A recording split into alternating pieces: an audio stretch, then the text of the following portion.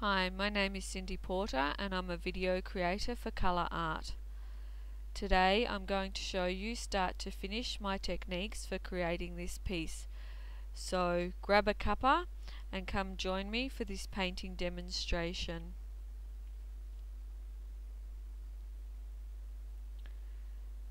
I began with an 8 by 8 inch pre-primed canvas and some vivid ultra-metallic African Jade paint. I paint the entire canvas with African Jade using a crisscross motion. Using this motion creates texture to my base layer. Painting the entire canvas in one colour like this creates continuity of tone and colour throughout my whole piece. Here I'm grabbing some Teal Zircon when I realised I had forgotten to paint the edges of my canvas, so I go back to the African Jade to finish those off. I always like to paint my edges. Next I'm using the Teal Zircon, and I'm using that to roughly map out my design for my canvas. Here I'm trying to decide roughly where everything is going to go and what the piece is going to look like. I suppose it's the same as doing your initial sketch.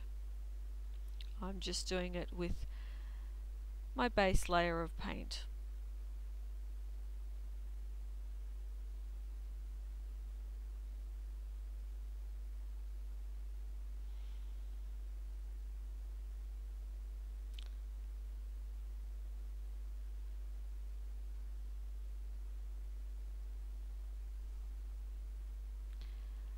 I'm mixing a little African Jade and Teal Zircon and even a little bit of water to map out my top section of the canvas. My top section is going to be slightly lighter than the bottom portion.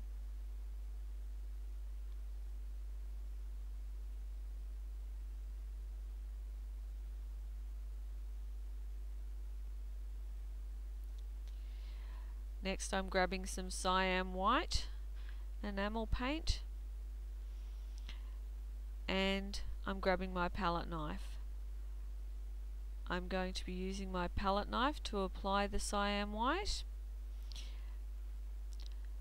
For this method of painting you need to apply a very thin layer of paint to the back of the palette knife and hold it flat against the canvas with very light pressure and drag the palette knife along the canvas.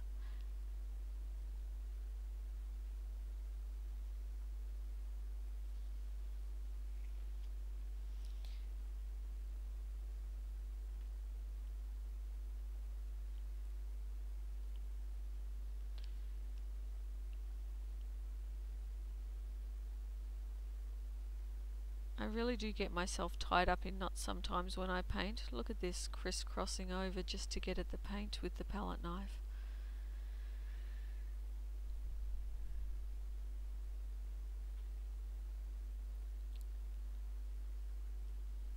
Again, I'm making sure that I only have a very small amount on the back of that palette knife each time I touch it to the canvas.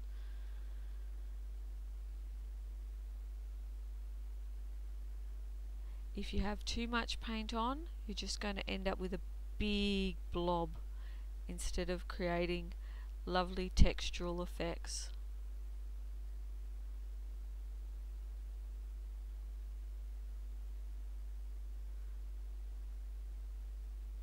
So that small amount of paint is vital.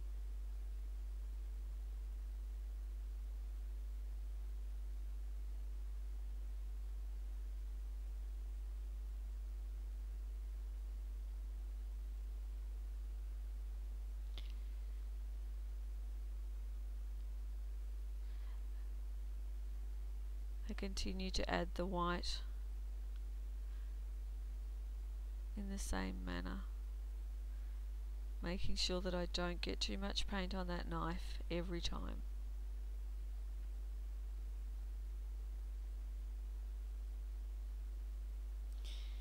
And if I do load too much paint on, you'll notice there that I just tap it off onto the palette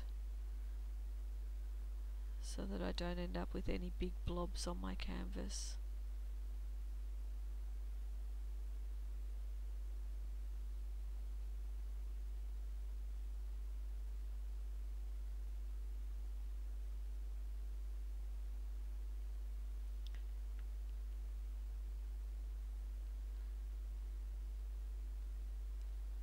You really do create fabulous texture by using this method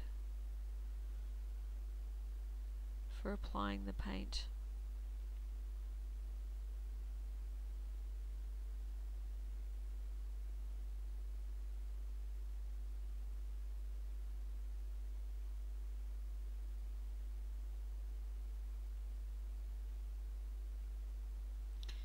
Next up, I grabbed some Bolivian blue, one of my favourite colours in the vivid range, and I'm again going to use the same technique with the back of the palette knife to apply the paint to the canvas.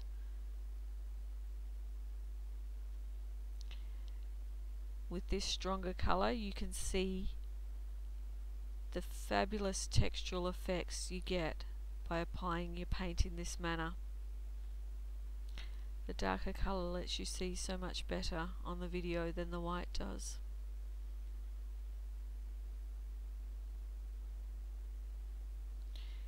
I'll continue to apply this and build up the layers of paint and texture.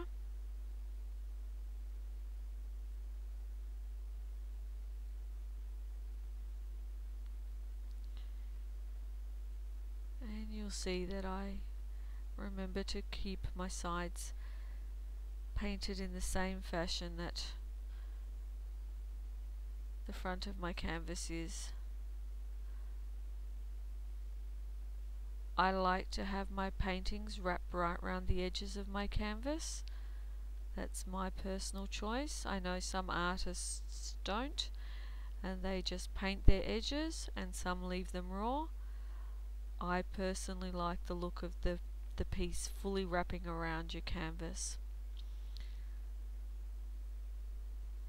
Here I have moved to using the very thin edge of the palette knife. I'm running it through the paint and then across the canvas to give me very thin lines of paint.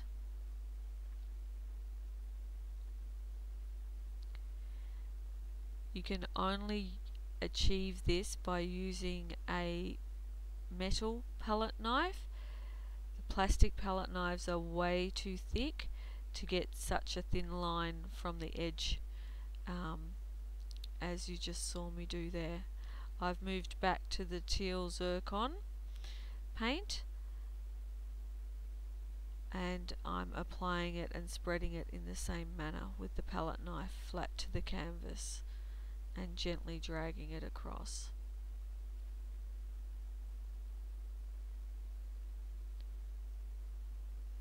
Now I've grabbed some Sunburst. This is the colour that I've chosen to create my highlight with, and I'm roughly mapping out my highlight area with some watered down Sunburst. I'm now grabbing some gesso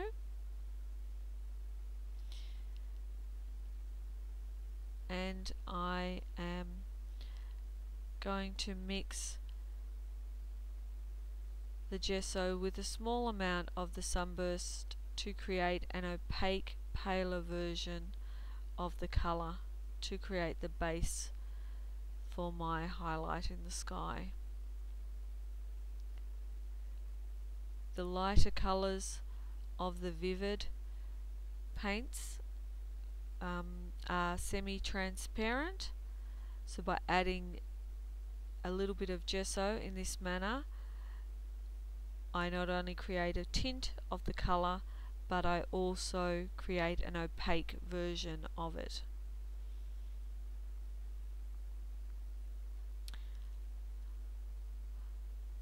I decide I need a little more gesso because I want to put a gesso layer into my sky area to start giving it some depth for my clouded sky.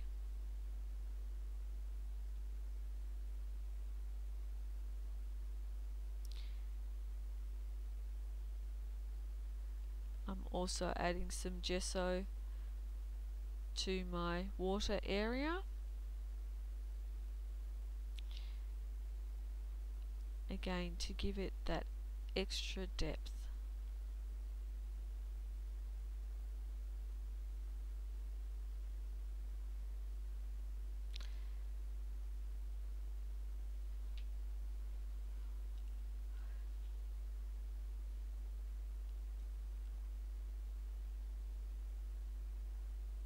Getting great depth in your acrylic paintings is all about the layering of paint.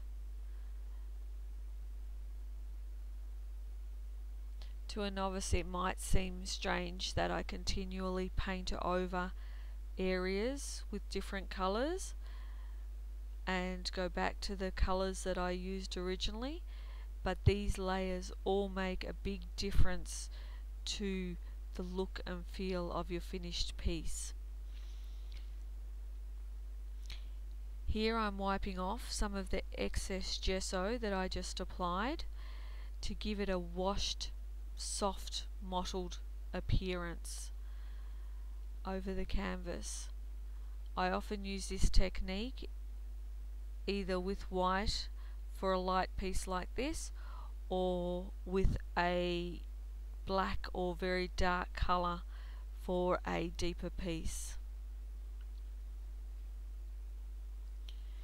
I've gone back to the Teal Zircon.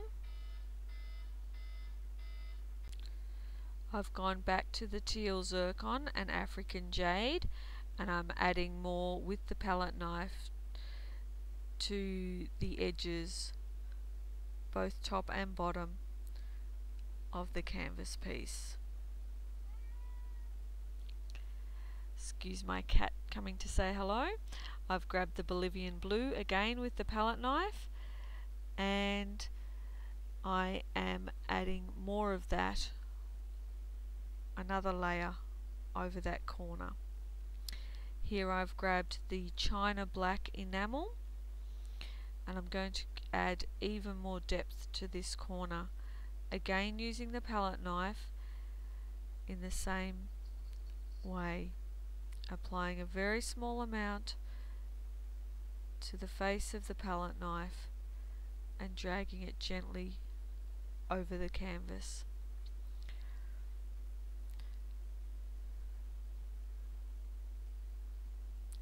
I'm now using a mix of both the China Black and Bolivian blue on this corner with the palette knife.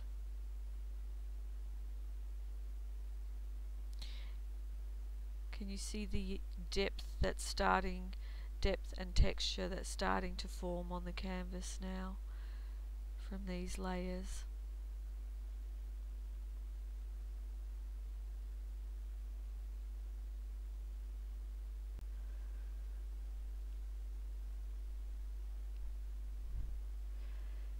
Once again, pondering my next move on the canvas and cleaning off my palette knife.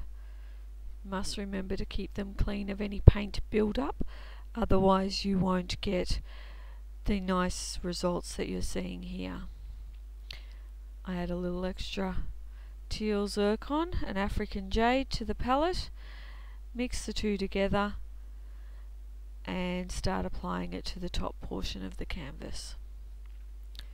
The area I'm working on now will form my trees, abstract trees as they will be in my finished piece. I continue working on the tree area of my piece, and you'll see that I'm using the side of the palette knife at times to create grooves and marks into the wet paint. This just gives me even more texture on the piece. Still using a mix of African Jade and Teal Zircon, and applying it with a flat palette knife.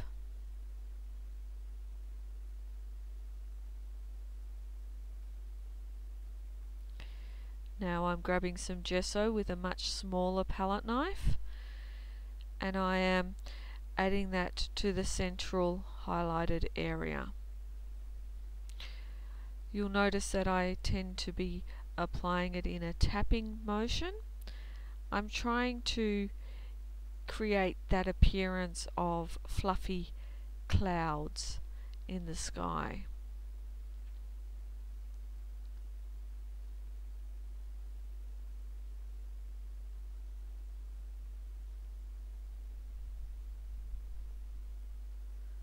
I did say trying to achieve that look. And as everybody knows, not everything goes the way we want. And these clouds were just not coming out at all like I wanted. To the point where I decided to grab a dry brush and feather out that gesso that I had applied, because I just didn't like what was happening. So I feather it out across the top,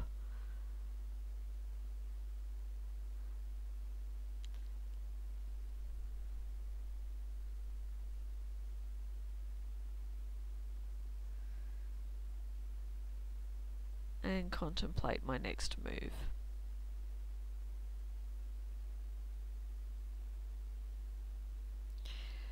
So I decide to go back to the African Jade with a little bit of gesso and do some washes over the water portion of the canvas.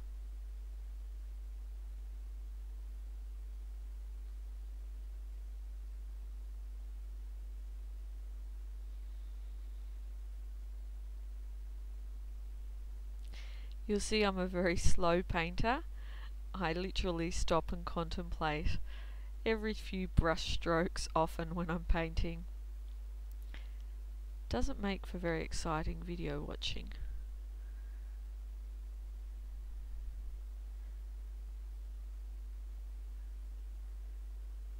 Applying another coat of gesso to the watered area,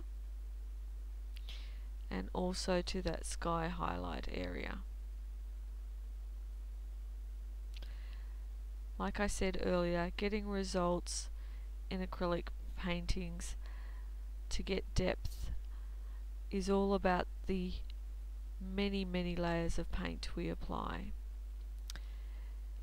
Here I've gone back to the Sunburst Vivid, and I am applying another layer of highlight around the edges of what I perceive to be the tree line in my abstract.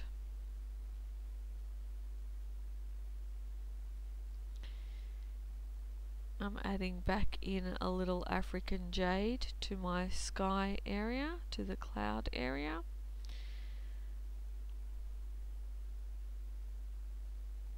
Just trying to achieve different tones and depths to make it look more like a clouded sky. You'll notice that I'm watering some of the paint down to give a much thinner wash.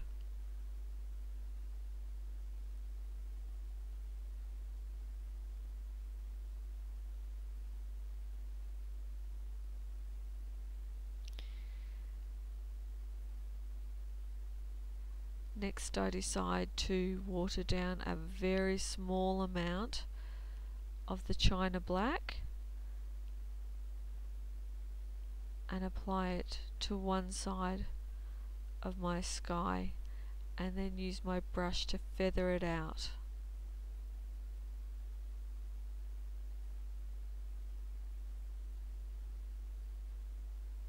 Feathering like that is done by using your brush very, very softly against the canvas and just letting the bristles gently touch the surface of the canvas. Now I've gone back to gesso on my water area, and you'll notice that I'm applying it in horizontal lines using the fine edge of my flat brush. I'm not applying a solid coat, I'm just applying lines to give more depth and feel to my watered area.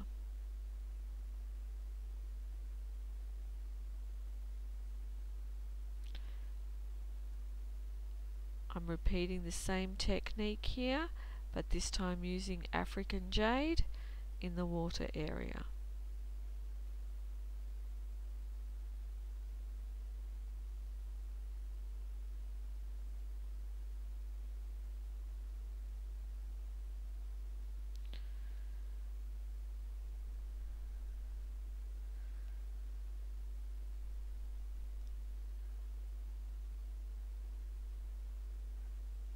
Applying some more gesso into that sky. Still trying to achieve that elusive cloud appearance.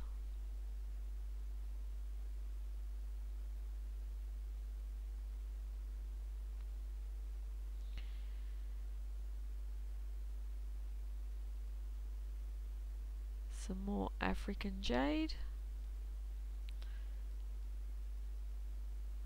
Just building up those layers of colour.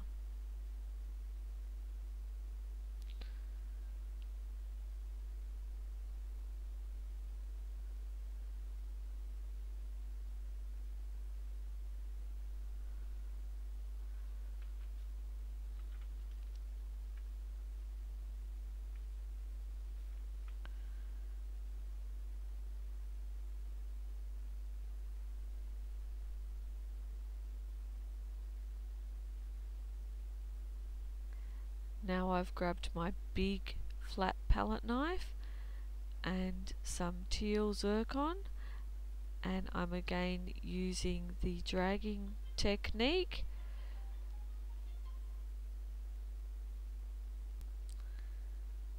I continue to use this technique to apply more and more paint to this area, more layers, creating more and more texture on the canvas.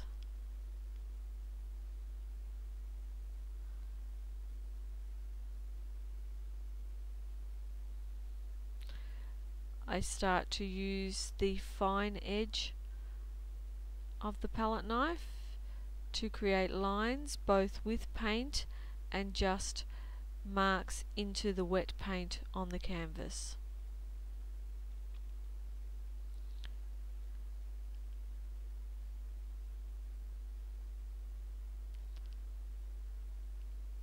Creating those lines both horizontally and vertically.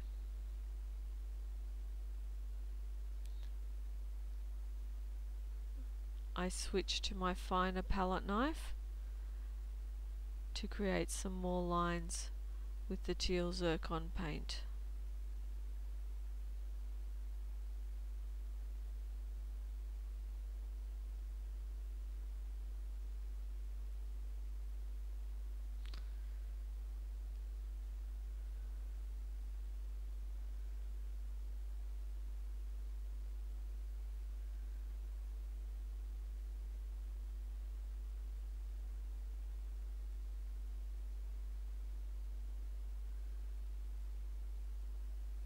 This is a very easy way to create extremely thin lines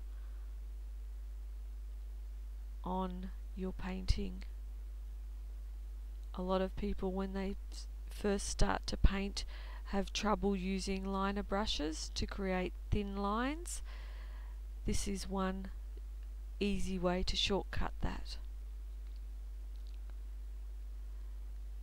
Adding some of the Teal Zircon in the opposite corner, both with the flat face of the palette knife dragging and the edge to create some line work.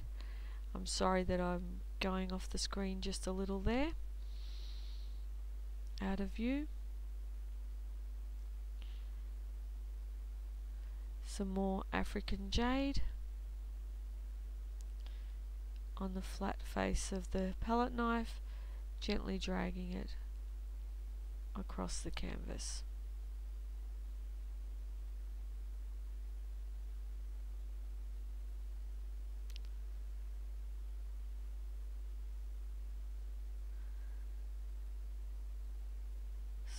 Slowly building up the layers.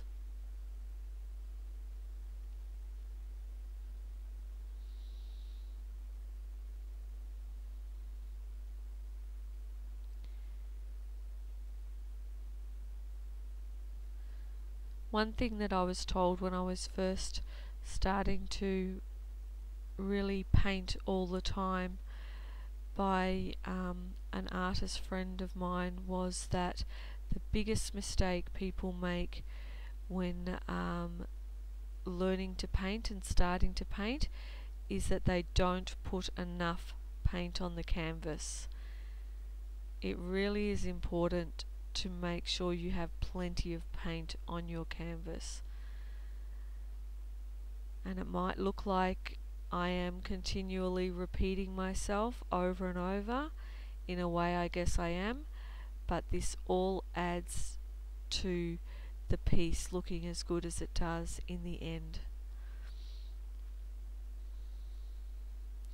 Look at that shine of that vivid caught in the lights there on that angle as I'm doing the edge of the canvas. It's glorious.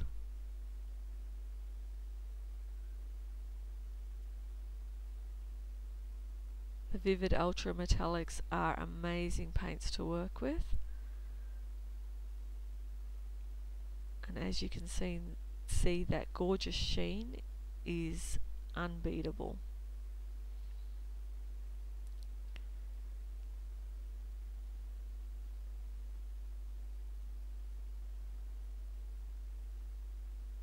Back to the teal zircon for yet another layer.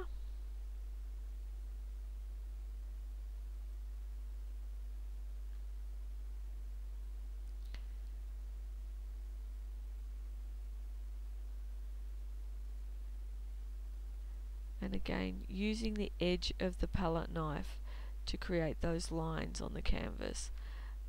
I have to apologise for continually going off screen here, out of view. When I'm painting, I tend to get lost in what I'm doing and I forget that I'm videotaping. And forget that I need to stay in shot and on screen, so I'm sorry for that. All I'm doing is the same thing over and over at the moment, which is creating lines with the teal zircon paint and the thin edge of my palette knife, both horizontal and vertical lines.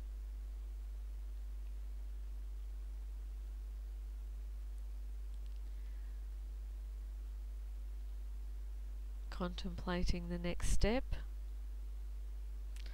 like I said I often do, and we're going to leave it there for today, otherwise this video will be way too long. Please come back for the next installment soon. Thank you very much for spending your time with me. I hope you enjoyed it, and you can find details of the products below. Thank you.